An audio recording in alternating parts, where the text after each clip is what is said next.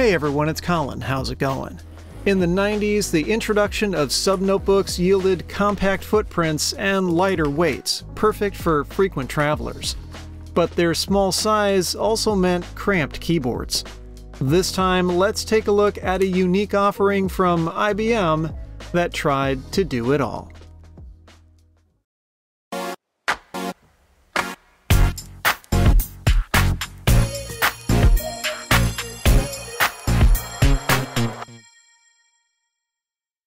This is the ThinkPad 701C from 1995. Unfortunately, this particular unit is in rough shape. It was stored with its battery pack left installed, which over time leaked pretty severely. What makes this model unique is its so-called butterfly keyboard. It was IBM's attempt to provide a full-size typing experience in a sub-notebook-sized chassis. But before I could dig too deeply into the 701C experience, I needed to get that battery dealt with. In addition to leaking, it had swelled a bit, so holding the release latch while trying to gently pry it out didn't work. I'd have to disassemble the machine in order to extricate it. I started by ejecting the two PCMCIA cards already in the laptop. We'll take a closer look at them later. Then I used a Torx T6 screwdriver to remove a couple of fasteners from the bottom and used a magnet to fish them out. Then I flipped the machine over and opened the screen all the way so I could remove what IBM calls the keyboard shelf. It's basically just the piece of plastic between the keyboard and screen and lifts up from the right to unclip it. There are 4 screws across the front of the computer that help hold the keyboard to the bottom housing. The heads on them are incredibly small.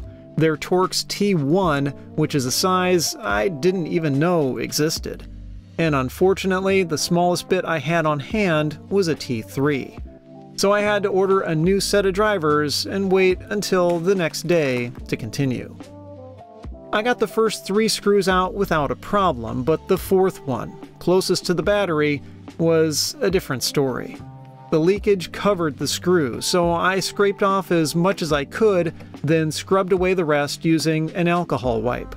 But that wasn't enough, as the residue had gotten inside the tiny head of the screw, keeping the driver from being able to turn it.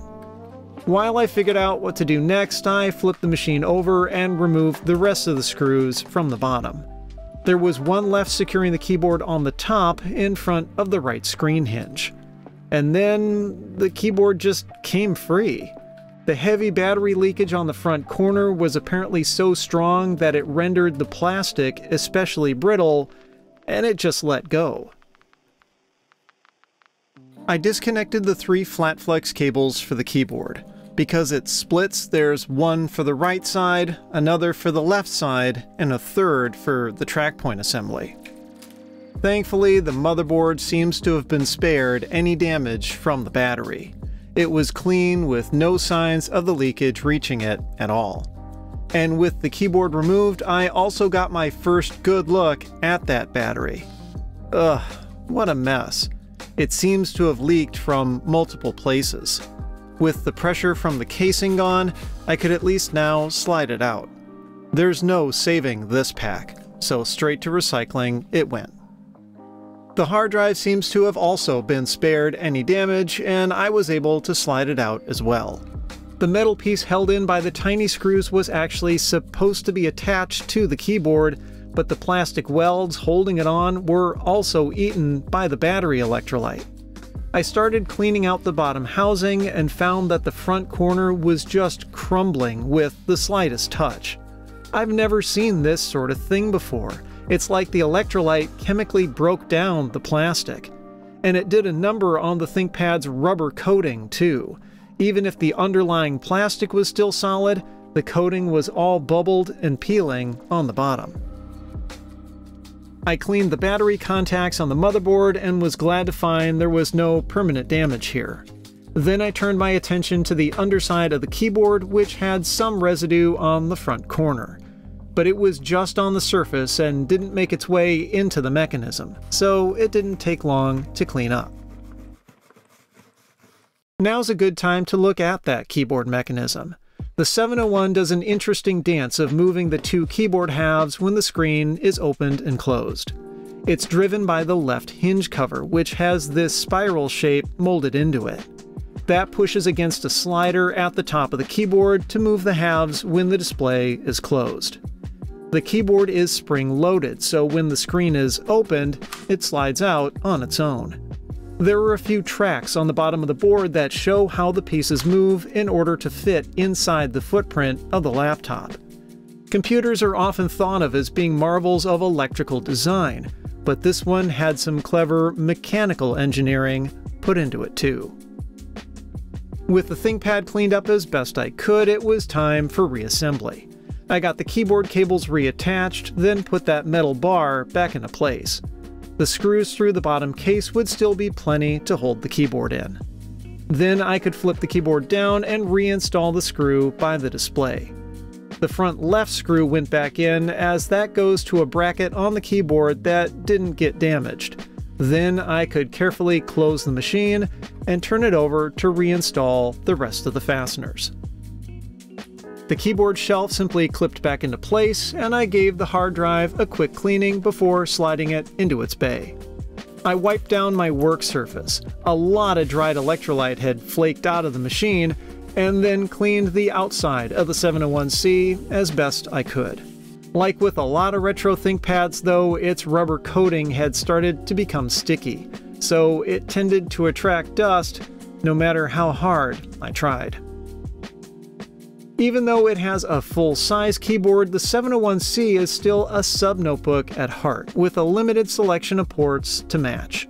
On the left side is the power socket and switch, a parallel port with proprietary connector, built-in 14.4 modem, and audio jacks. The only other connector on the laptop is a docking port on the back, next to an infrared transceiver. That dock had been included with the machine and greatly expanded its connectivity by adding ports like video, serial, and PS2. It could pass through power as well, so one could leave it cabled up at their desk and simply snap the ThinkPad into it when needed. Another neat touch is that this middle panel unfolds to turn into a stand and raise the back of the laptop for more comfortable typing. Further expansion could be had through PCMCIA cards, and the two I pulled from the machine were all about communications: a 10BASE-T Ethernet card and a 28.8 modem. In an uncharacteristic bit of annoying design, they both used custom cables that weren't modular. Other cards often used an adapter dongle so you could plug in any cable that you had handy. And even worse, the connectors on the cards themselves were almost identical. So with all the cosmetic problems this machine faced, surely it would at least work correctly, right? Well, not so much. It powered on and went through a RAM test, but popped up several errors. Two of them made sense. They were related to the clock battery, which had likely gone flat over the last 25 plus years. I popped open the little cover on the bottom and disconnected it.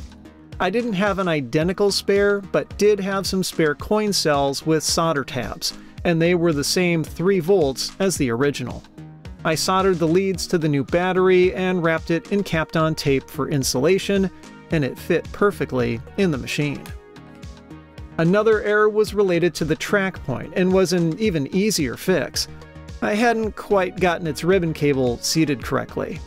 And while reconnecting it cleared the error, the battery-related ones remained, despite the new cell I installed. As did another error related to the RAM. I found that this machine had been upgraded with a 32 megabyte expansion module, and suspected maybe it had gone bad, so I removed it.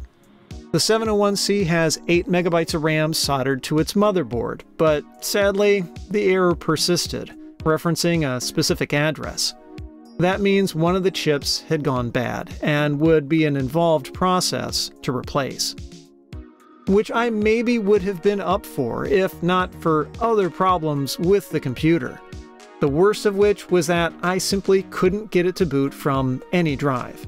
The hard drive was spinning and the system detected it, but wouldn't even try to find an OS.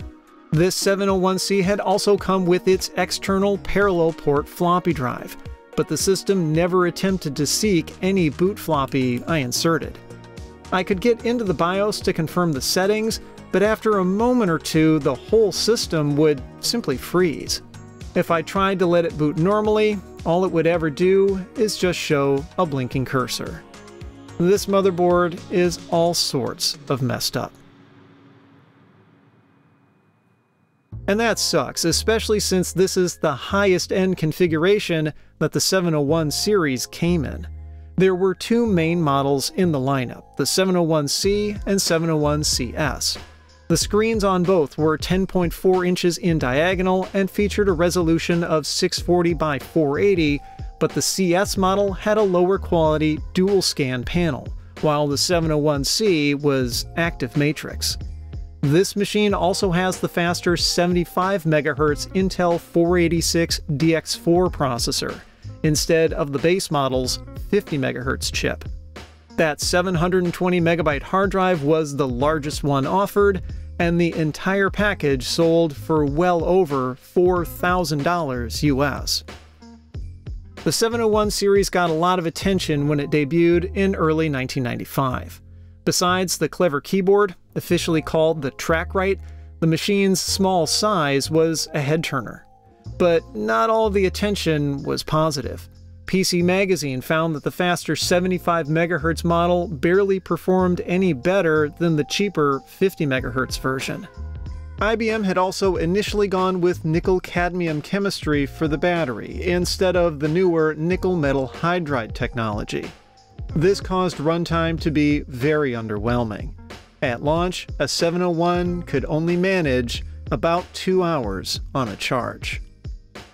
It was a machine with a compelling design and good intentions, but didn't quite hit the mark.